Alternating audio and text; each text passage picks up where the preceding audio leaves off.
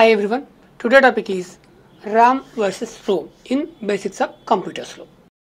First మనకి what is RAM? RAM stands for random access memory. RAM is a type of data storage used in computers that allows data to be accessed in any order. మనకి కంప్యూటర్లో ఉన్న data కంప్యూటర్లో మనం different type of data అనేది store చేస్తాం. ఆ డేటాని ఏ ఆర్డర్లో అయినా కానీ యాక్సెస్ చేయడానికి ఈ రామ్ అనేది యూజ్ అవుతుంది. అంటే ఇక్కడ రామ్ అనేది ఏం చేస్తుంది, డేటా పర్టికులర్ డేటా ఏదైతే డేటా కావాలో ఆ డేటా ఎక్కడైనా ఉండని ఏ ఆర్డర్లోనైనా ఉండని దాన్ని యాక్సెస్ చేస్తుంది. Next, Ram is typically used to store data that is frequently accessed by the CPU. మనకి ఇక్కడ సిపియు ఫ్రీక్వెంట్లీగా ఏదైతే డేటా యూజ్ చేస్తుందో ఆ డేటాని ఈ ర్యామ్ అనేది కాపీ చేసుకుంటుంది. Such as the operating system, application programmes and data files that are currently in use. మనము కంప్యూటర్ ఆన్ చేసిన తర్వాత ఏదైనా ఒక వర్క్ చేయడానికి మనకు ఆల్రెడీ కంప్యూటర్లో ఒక ఆపరేటింగ్ సిస్టమ్ ఉంటుంది. ఫస్ట్ ర్యామ్ అనేది ఆపరేటింగ్ సిస్టమ్ని కాపీ చేసుకుంటుంది. నెక్స్ట్ ఆ ఆపరేటింగ్ సిస్టంలో మనం కొన్ని అప్లికేషన్స్ అనేది స్టోర్ చేస్తాం. ఆ అప్లికేషన్స్లోనే మనకు కావాల్సిన వర్కులు అనేది చేసుకుంటాము. దెన్ ఆపరేటింగ్ సిస్టమ్ తర్వాత ఏదైతే మనం అప్లికేషన్ ఓపెన్ చేస్తున్నామో ఆ అప్లికేషన్కి సంబంధించిన డేటాను కూడా ఈ ర్యామ్ అనేది కాపీ చేసుకుంటుంది.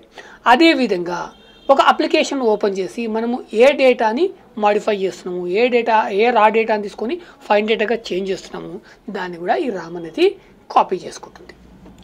Next, RAM is a volatile type of memory which means that the data stored in RAM is lost when the power is turned of. ఎప్పుడైతే మనము పవర్ అనేది టర్న్ ఆఫ్ అవుతుందో లేదా మనము కంప్యూటర్ని ఎప్పుడైతే స్విచ్ ఆఫ్ చేస్తామో ఆ ర్యామ్లోకి కాపీ అయిన డేటా ఏదైతే ఉందో అది అనేది క్లియర్ అయిపోతుంది. సో ర్యామ్లో మళ్ళీ అది అలాగే స్టోర్ అయి ఉండదు, ఓన్లీ మెమరీలో మాత్రమే స్టోర్ అయి ఉంటుంది. మనకు సెకండరీ మెమరీ ఏదైతే చెప్పుకున్నామో దాంట్లో స్టోర్ అయి ఉంటుంది. The term random access memory refers to devices that stores information in the form of electrical charges on a grid of conductive material. మనకి ఏదైతే ర్యామ్ ఏదైతే ఉందో ఆ ర్యామ్లో ఈ డేటా అనేది ఏ ఫామ్లో కాపీ అవుతుందంటే ఎలక్ట్రికల్ చార్జెస్ ఫామ్లో కాపీ అవుతుంది. The grid is divided into A series of cells each of which can store A charge. మనకి ఈ ర్యామ్ డేటా ఏదైతే ఉందో ఈ ర్యామ్ సైజ్ ఏదైతే ఉందో అదన్నీ ఒక గ్రిడ్గా కొన్ని నెంబర్ ఆఫ్ పార్ట్స్గా డివైడ్ అవుతాయి. ప్రతి ఒక్క చిన్న పార్ట్ని మనం ఒక సెల్ అంటాము. ఇవన్నీ కూడా ఎలక్ట్రికల్ చార్జెస్ రూపంలో మనకి డేటా అనేది స్టోర్ అవుతుంది. నెక్స్ట్, ర్యామ్ తర్వాత మనము రోమ్కి వెళ్దాం. What is Rome? Rome is a type of computer memory that stores data and programmes permanently. మనము ఇంతకుముందు మాట్లాడుకున్నాం ర్యామ్ ఏం చేస్తుంది అని కొంచెం మాట్లాడుకున్నాం. ర్యామ్ ఏం చేస్తుంది, ఫస్ట్ ఆపరేటింగ్ సిస్టమ్ని కాపీ చేసుకుంటుంది, దెన్ అప్లికేషన్ని కాపీ చేసుకుంటుంది, దెన్ మనం ఏదైతే డేటాని మోడిఫై చేస్తున్నామో ఆ డేటాని కాపీ చేసుకుంటుంది.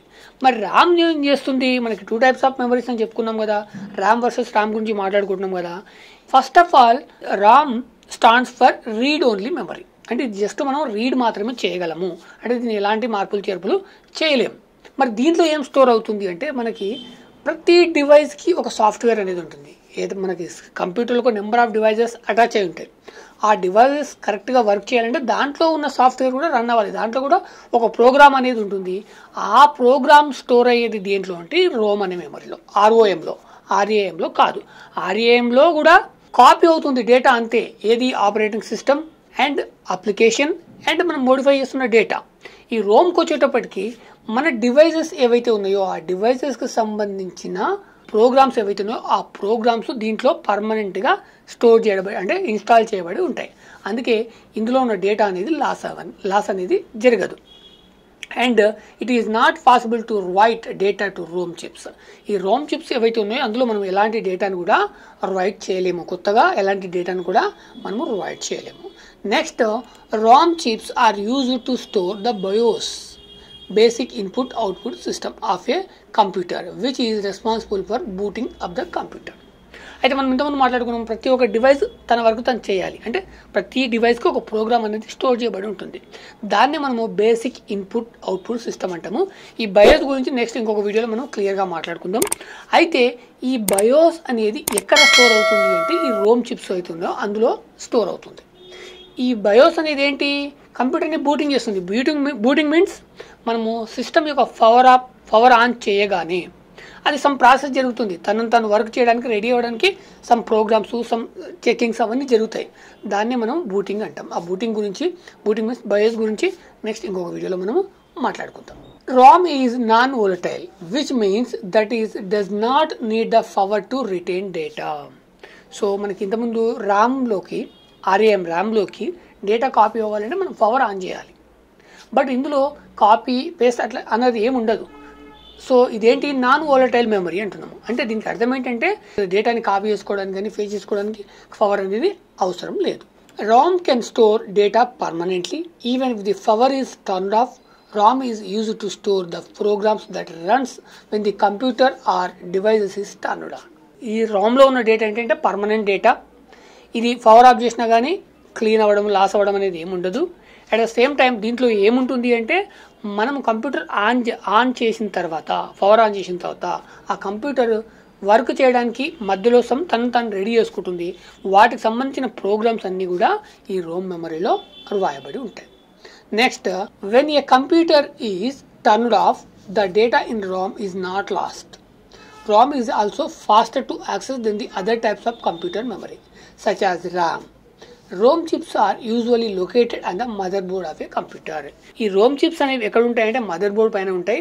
అదేవిధంగా ర్యామ్తో కంపేర్ చేసినప్పుడు దీని యొక్క స్పీడ్ అనేది ఎక్కువ, డేటా అనేది చాలా ఫాస్ట్గా యాక్సెస్ చేస్తుంది. అదేవిధంగా కంప్యూటర్ ఎప్పుడైతే టర్న్ ఆఫ్ చేస్తామో ఇందులో ఉన్న డేటా ఎట్టి పరిస్థితుల్లోనే లాస్ అవ్వదు.